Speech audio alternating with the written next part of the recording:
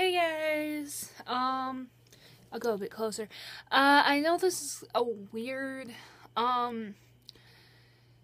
way of shooting and the lighting's gonna be a bit off or a bit too bright. I'll try to fix that to the best I can. But, for now, I got a lot of, stuff for my birthday and basically I'm gonna kind of do a birthday haul slash August favorites.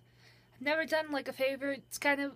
I mean, I have, but it's like for tea, not like just general things, because I usually don't get things like monthly or whatever. So I'm gonna share with you. So please, stick with me. And if you hear noises and stuff in the background, I'm sorry about that. Please do your best to ignore it. All right.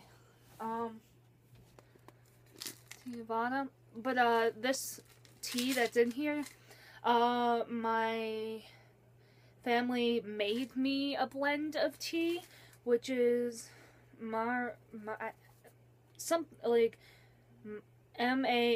Maharaja. I can never pronounce some of these teas. Oops. Chai oolong and samurai chai mate. So it's a really chai blend. So yeah, and it's really nice. I like it a lot. Then there's a Tulsi dosha chai. I'm sorry if I completely butcher these names. Oh yeah, this one is a bit almost an earthy chai. Like they're both really strong. And then this one is a caramel chai. It obviously smells like caramel and chai. They all, like I said, came with these tins. And then, this was the tea tumbler that came with it. And it has on the inside, I hope it doesn't spill, basically, you take off this, and that's like the top, and then it has on the inside, where's the camera? On the inside, where you drink it from, and then on the inside it has a tea strainer. So you can like put your loose leaf tea in there and drink away, and hopefully not getting any tea leaves, unless you're one of those people for some reason who like to drink tea leaves. I've never gotten into that. Any other tea related thing?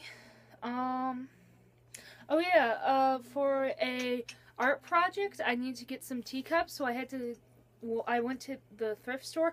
This isn't really a birthday thing, but it's kind of like an August favorite.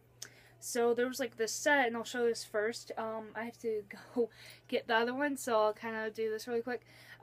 This was I think it's a sugar holder. Oh, I keep forgetting the camera's over there. The detail's really beautiful. It's nice. It's like compared to the hand, it's about a hand size, I guess you could say. And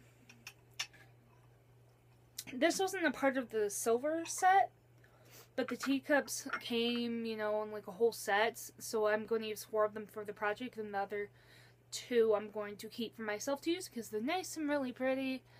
I cleaned them obviously, and they have like nice flower details.